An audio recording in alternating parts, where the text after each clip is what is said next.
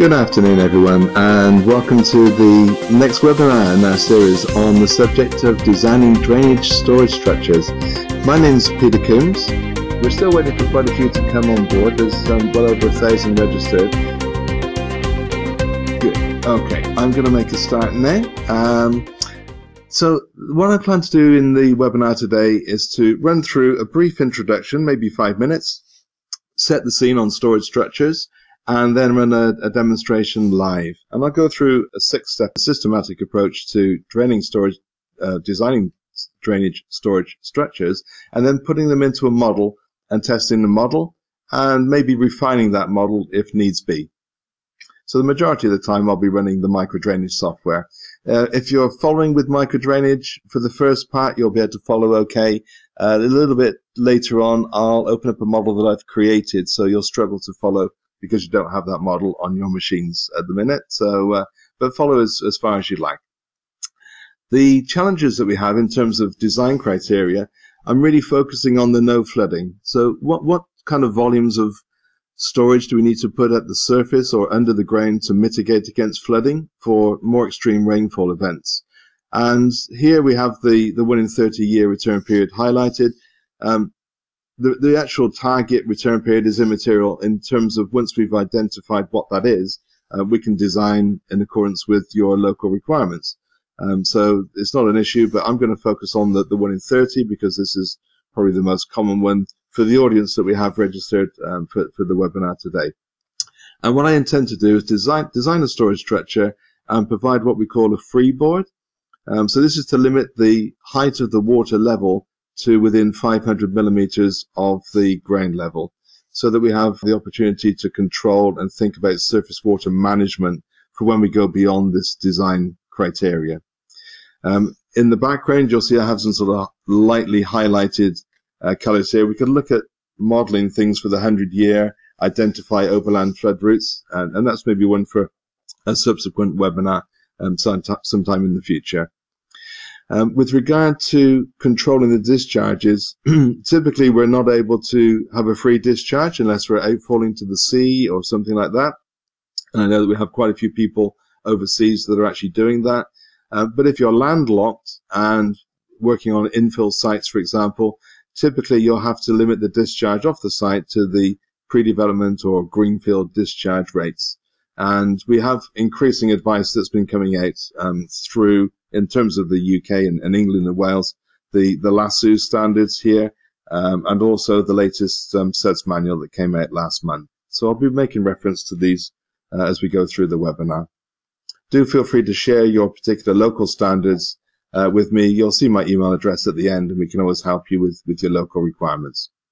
So in terms of what we need to do, within the UK, typically we need to look at the volume that will be discharged off of our site and compare that to the volume that was being discharged off the greenfield development or the greenfield area.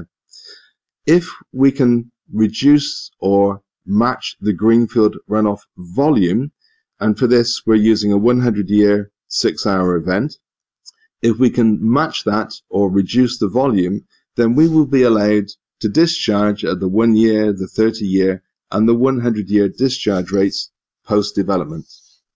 Now, if we fail to do that, and I'm now thinking of the soil conditions, if you're in very free draining soil and you can infiltrate into the ground, then you have a chance with this first criteria. However, if the volume that you discharge post-development is greater than the greenfield volume, so if you're on a clay soil, which is probably the most common soil type, or an impermeable soil, high water table, granite, rocks, etc., then you will not be allowed to discharge at the 30 and the 100-year rates. You'll be limited to the Q bar figure, which is around about the 2.33-year return period. Then, the extra volume that we're discharging, we need to control within the confines of the site. So with this additional volume, we term as long-term storage. And again, maybe for a future webinar, I can show how to model those aspects as well. This water that's typically stored on the surface is then released slowly back into the network at a rate of 2 litres per second per hectare. So we can show you that on a subsequent webinar. I'll post a question at the end and see if that's of interest to you. So in terms of the project that I'm going to share with you today, I've set up a model. So this is, I'll open this up in MicroDrainage Live in a second. The drainage network's designed for the 1 in 1 year return period. And what we have to do is to drag and drop an attenuation structure. Now, the site I'm saying is a clay soil, which is probably the most common that we have in the UK. The gross area of the site, which is what we need to use to calculate the greenfield runoff volume and the discharge rates, is just over 3 hectares. The impermeable area is after we develop, will be just under 2 hectares. That's around about 60% of the overall curtilage of the site.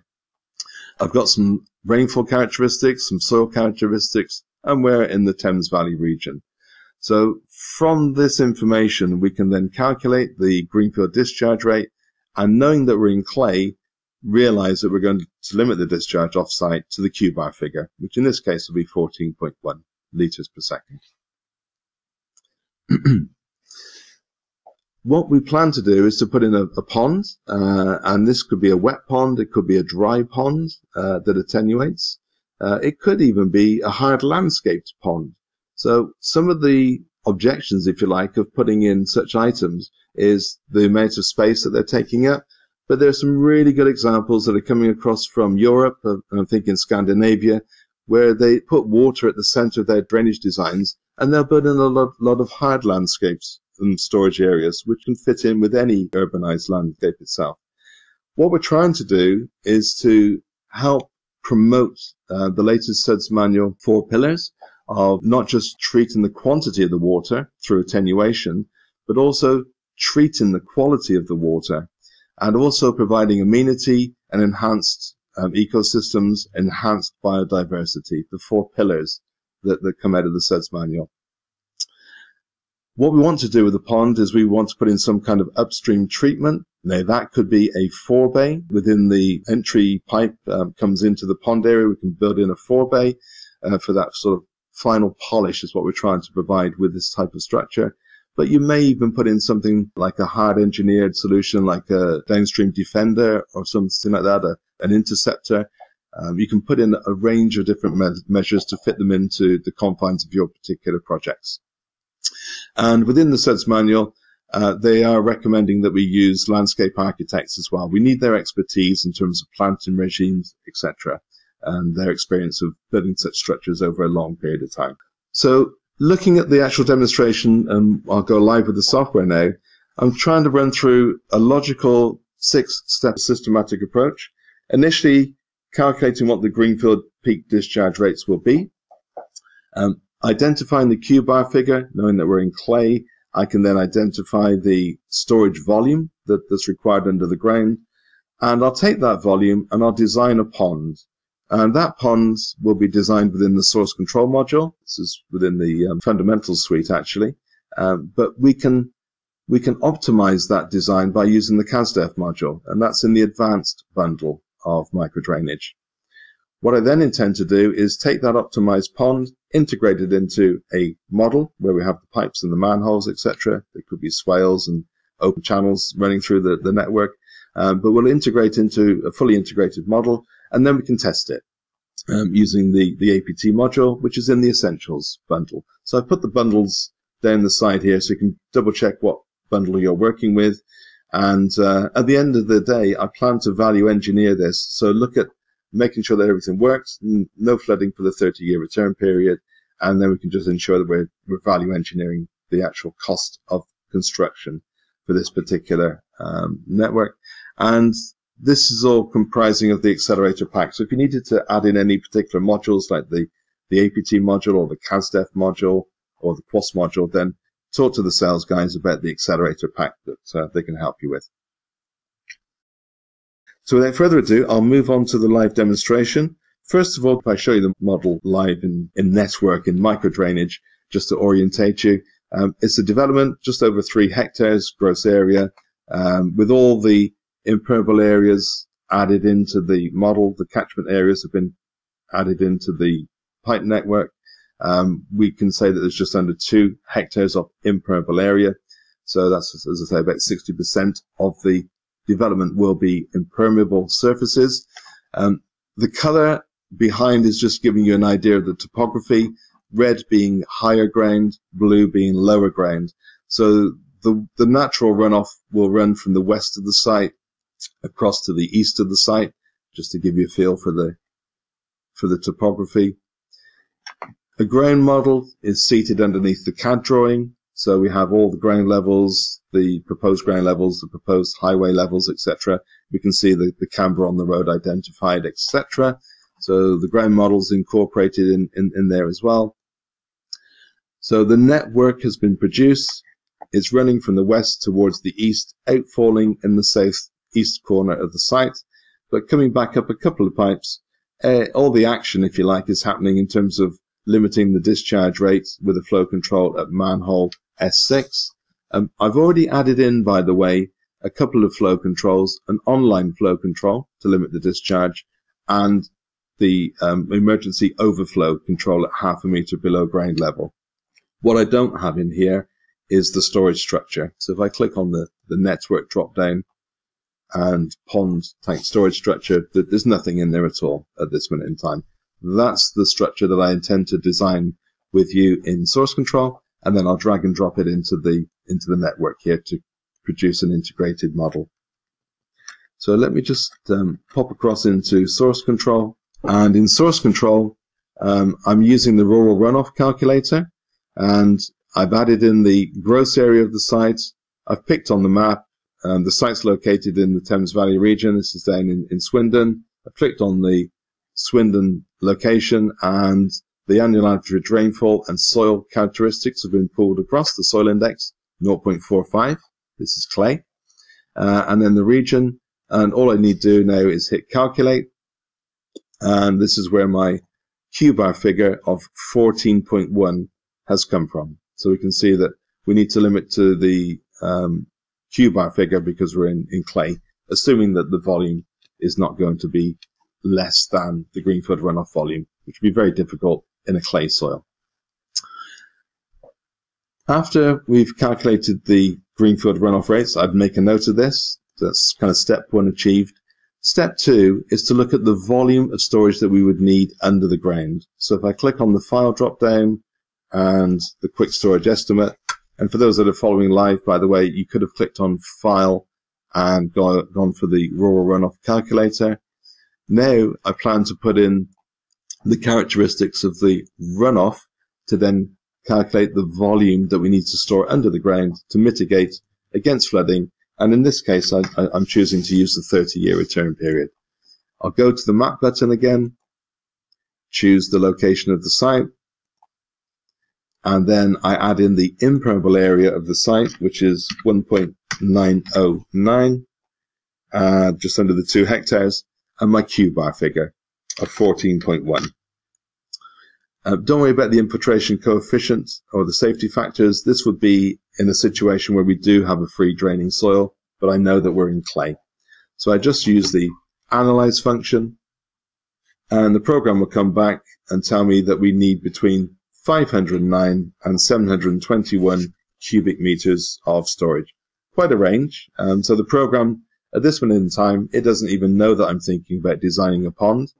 It doesn't know the flow control that I plan to use, whether I'm planning to use an efficient one or a less efficient one, and the shape and size of the structure. So at this point in time, it's giving us the best case, worst case kind of scenarios.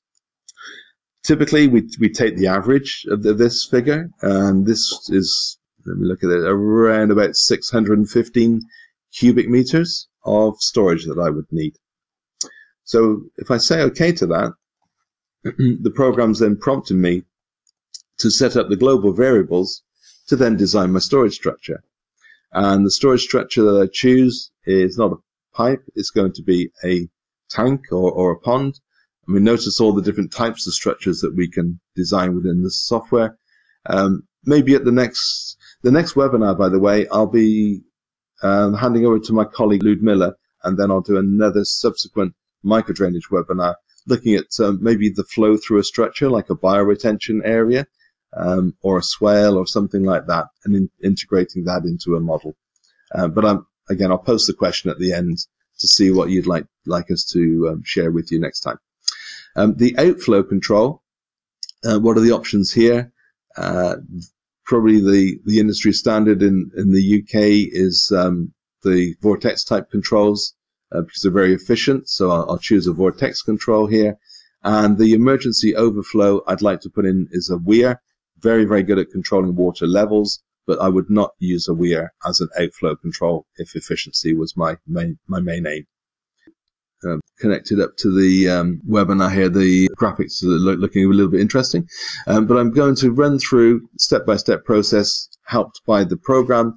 This is prompting me for the rainfall data that I've already installed, so I'll say OK to that. We now need to add in a time area diagram. I've already set one up, so from the network model you can export a time area diagram. I've imported the time area diagram. You may find it's a little bit hard to see on your screens, but the total contributing area is the 1.909 hectares. This is telling the program at what rate the runoff from the impermeable areas is entering into the storage structure. So the majority of the impermeable area is coming in the first 4 minutes. If I say OK to that, we can now set up the characteristics of the storage structure itself. The cover level is 33.25. Don't need to worry too much about the numbers here, but I just need to put some figures in that match the model. The invert level is 31.75 meters. And now I can set up within, there we are. Just adjusted the view for you. I can now set up the volume that's going to be stored under the ground. The structure itself, I want to have 1 meter deep, the storage structure, with a ½ meter of freeboard. So from the ground level to the invert level, we have 1.5 meters from ground level to invert level. If I just use a little aid here to set the side slopes, in the SUDS manual, we're recommending 1 in 4 side slopes. Let's say OK to that. And then in the first meter depth, the volume needs to be 615 cubic meters. Now, what if I made a mistake here? What if I forgot the volume, or I didn't even carry out an estimate? How about if I put in something a lot lower, 315 rather than 615? I'll say OK to that. And then I just want to add in a benching around the edge of the pond. So again, I can use my little tool to set a side slope for that a ½ meter below the ground level, and then a benching, and then I've got what I know to be an inadequate sized pond at this minute in time. So I know I've made a mistake in my inputs. Say OK to that. I'll choose my vortex control. For the most efficient setup, I'm going to go for the optimum. Put in the invert level, which is 31.575 to the invert level of the flow control, a little bit below the invert level of the storage structure, and the total design head, because my flow control chamber is a little bit deeper, 175 millimeters deeper than the invert level of my storage structure. I'm surcharging that flow control to limit the discharge to the 14.1 liters per second, which is going to fail because I know that I've undersized my pond. But I've set up the flow control device based on my intent. And I do want to minimize the upstream storage because that's the most cost. So the size of the outflow control is 167 millimeters, which is going to be potentially adopted by an approving authority. It's over the minimum of 100 millimeters. So that's all good and okay. Final step is to put in the information about the emergency overflow control. So I'll put this in as a 1 meter wide.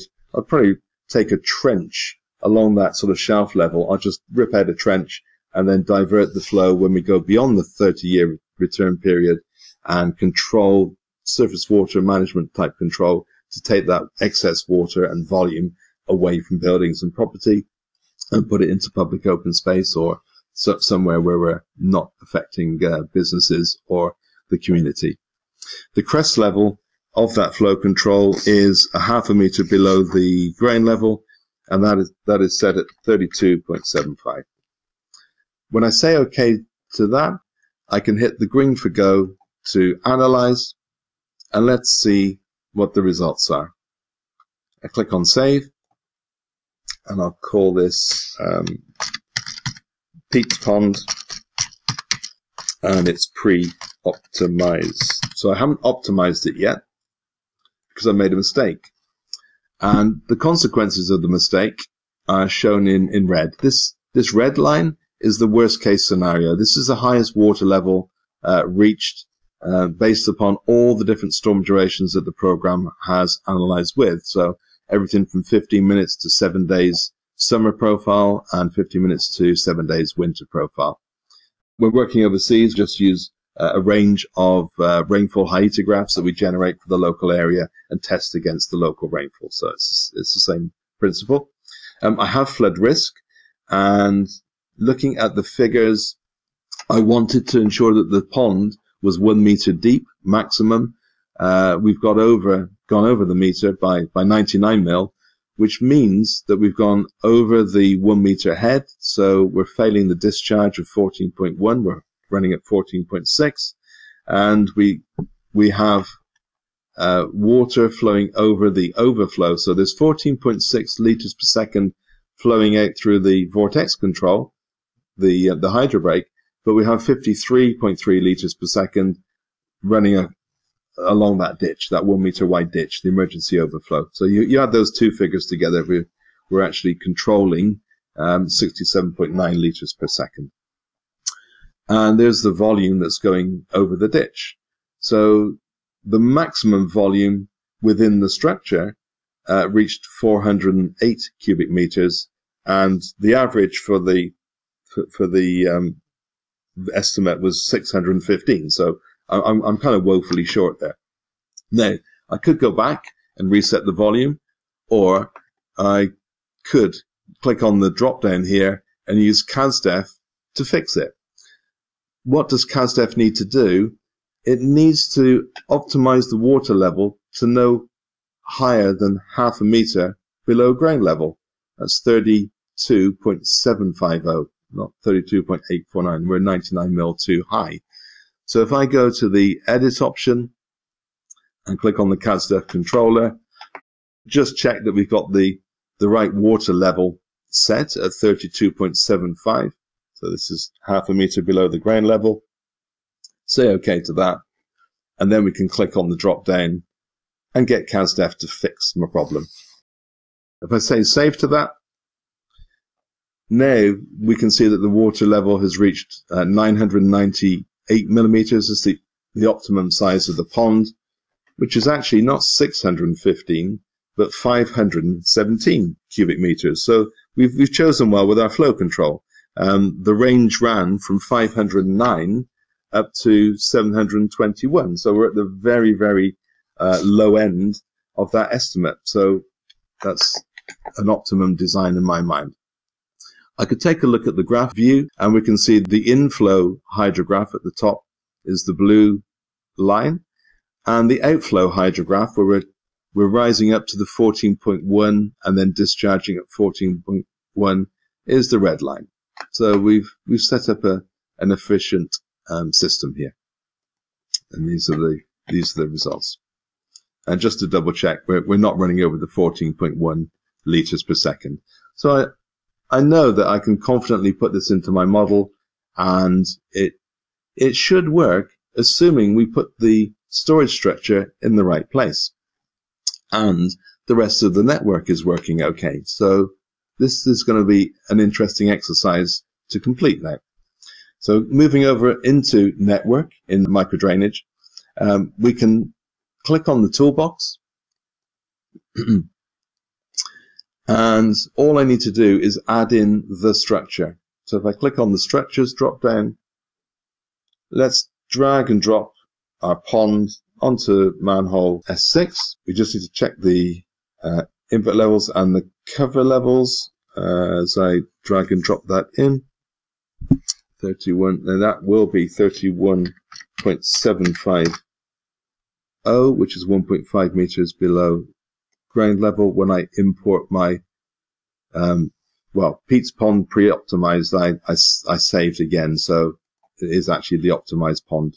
If I grab that, there's my optimized pond that's been brought in, and there's the 519 cubic meters where my mouse is. You'll see the 519 cubic meters in the 1 meter deep storage structure. If I say OK to that,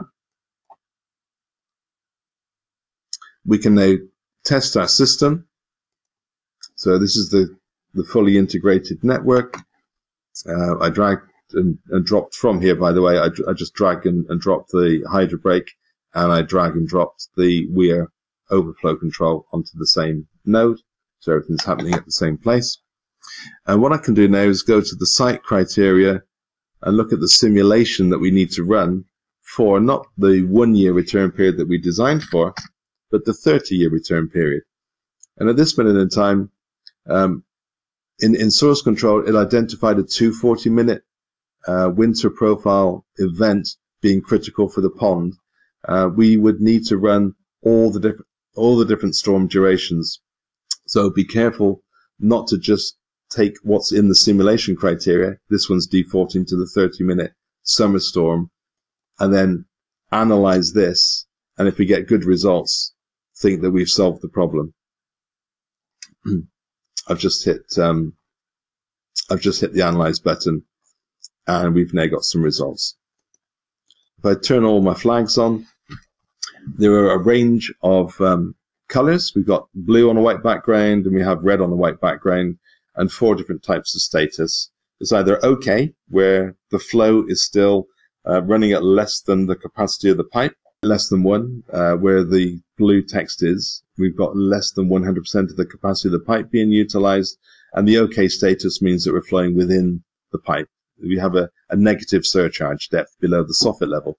In other words, the water is still within the pipe.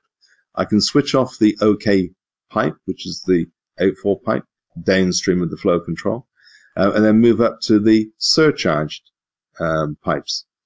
So we have surcharge is another warning, blue on a white background, so the pipe itself is okay, but there's something happening at that location. In other words, this is where I've put the flow control. So we're surcharging in the manhole because I've added the flow control. It's not being restricted by the pipe size itself.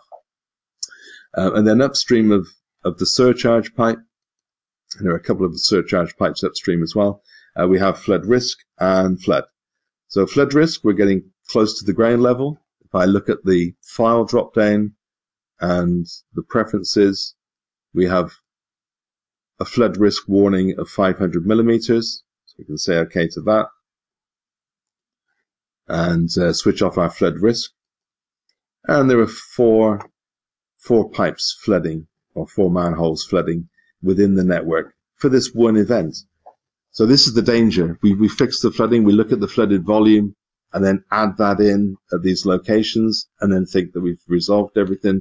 That's not necessarily the case. We need to do a thorough test, and to do that, I'm going to use the APT wizards, comprising of the seasonal return period wizard. And I'll just focus upon the 30-year return period. Just choose my map button, make sure I'm using the right rainfall criteria, move on to next, make sure that we're checking all the storm durations, next, check the return periods, add in for climate change if you wish to. I want to just focus on fixing this for the 30-year no flood criteria, and we say next and finish. This won't fix anything, it's just going to identify if there are any problems where they are. So if you're an approving authority, or if you want to just check before you submit to the approving authority, these are the useful wizards that can save you hours upon hours of time. I'll click on save, and I will now click on the little warning triangle at the top of the screen here, which will then sort out all of the critical storms throughout the network. It's identifying the top water level at each node, at each manhole, and telling me what the worst case is for each location within the network. Where the flooding is occurring, it is the 15-minute event. So away from manhole S6, where my pond is, so the pond's working, but I'm getting flooding, and it's not massive amounts. We're getting sort of 3, 8, 7, 5, 1, 7, just over 7 cubic meters of flooding at each of these locations. How do we fix this? Got a few options really. We could go back to the network design criteria, and we could say to the program, okay, I'm going to use a higher return period to design my flow conveyance. I could go from a 1 year to a 2 year return period, increase the max rainfall so I'm not capping the rainfall, and then let the program upsize the pipes that are acting as throttle pipes. That's one option. The other two options would be to upsize the manholes, so I could add additional chamber ring diameter to these locations to add some sort of online storage as a larger manhole and act as attenuation. It's another option. Third option would be to upsize the pipes themselves. Now I'm just looking at the pipe numbers. So it's 23001, 1002, 44001, and 1003. How about we upsize the individual pipes, because we know this is the location of the flooding. I'll use CASDEF to do that. So rather than spend the next half an hour going through different iterations, what we'll do is we'll use CASDEF and get CASDEF to fix it for us. So if I click on the site drop-down and identify the parameters that we want CASDEF to work towards. So we want CASDEF to use all of the storm durations, 15-minute, all the way up to 7 days, okay, and everything in between.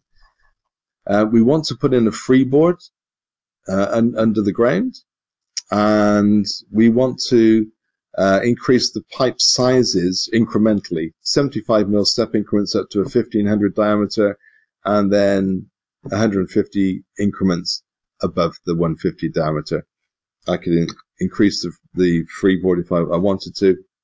And then, using the network drop-down, we can use CASDEF controller to then upsize the pipes that need to be modified. So this is pipe 1001. It's manhole 2, it is manhole 5, and it is manhole S4, 8, 9, S5, and that should do the job for us. I don't need to use CASDEF on the other aspects, so I'm just going to switch it off there. Okay, so I just double check that I've set the right criteria up, which looks okay to me. Say OK. So I've set up CASDEF saying, right, upsize those identified pipes that are undersized, and now if I run the wizard, I can run CASDEF and the summary wizard. And if we run through with checking with summer and winter profile events, I want to use all the storm durations, and I want to use a fine step increment. So we'll let CASDEF go off, upsize those pipes, and then we'll see what the final net effect is at the end of the day. We'll end up with an audit trail that's been provided for us. And at the end of this, I'd like to look at the cost of constructing this. Because I've added in a flow control at the downstream end, assuming this works okay, what I want to do is look at the pipes downstream of that flow control. It's a 167 millimeter diameter hydro brake, so we don't need anything larger than a 225 diameter pipe. So if I save the information, and again I hit on the critical storm, the screen looks blank because there is no flooding. I've got a display flooded pipes flag ticked on, and there are no flooded pipes. So CASDEF has fixed it. What has it done? Well, if we look at the results and we look at the CASDEF audit trail, it's taken the criteria that I set up and it's upsized, okay, the pipes that I asked it to upsize. So you have a range of different pipe sizes. This you won't have realized, but actually this has just gone up like one pipe size in each of the locations. Now, if the pipe size increases, this means that you need to match that with your manhole chamber ring to make sure you have an appropriate size chamber. So it's upsized the pipe and it's upsized the chamber in accordance with the standards that you've set in the design criteria. So we fixed the problem in a matter of minutes, and we have just one area of flood risk towards the upstream end of the site. We have a range of surcharge pipes because we have a flow control to limit the discharge. We were aiming at 14.1 litres per second. So within the fully integrated network, we're discharging at a worst case of 14.0. So we're complying with the Greenfield discharge rate. And then downstream of those, of the flow control and the storage structure, we can see that we have a couple of pipes. What size are they? And can we downsize them is what I'm thinking. Before I do that, I'd like to look at the cost of constructing this without the value engineering. So let's take a look at the results. And I'm going to use cost now to price up the job, carry out the full taking off. If I click on the button now, the takeoff data option, it's instantly taken off, but it's saying, oh, we've got 12 pipes that have not been fully classified. What we can do is we can set up a range of classifications for pipe materials, thicknesses, the construction of everything associated with the project. And what I'll do is I'll go to the network and I'll choose the network classifications to select which pricing model I want to use. Am I estimating at this minute in time, or am I a contractor building this? So am I using build costs or estimation costs? You could set up a range of different options here. And if I click on classifications, I can load in a file using my mates rates. So if I choose my mates rates, you can see here that I've got a range of pipes. I've set up 417 options. Concrete pipes, clay pipes, ductile iron, you name it, they're in there. Manholes, break manholes, reinforced concrete, different shapes and sizes, different depths, etc. We can put in depth ranges in terms of excavation costs, miscellaneous items, blinding concrete, bulking factors, etc., etc. And prices for storage structures, prices for flow controls, they're all in there. So I'll say OK to that. By saying OK, everything's now been classified. So we've got clayware pipes. You could reclassify them as concrete if you wanted to. But now, what I'd like to do is have a look at the price. So if I look at the price, which is underneath, I can expand the tree. This has taken a second for the program to carry out all the taking off for my pipes, my manholes, everything, all the materials, all the groundworks. It's all priced up.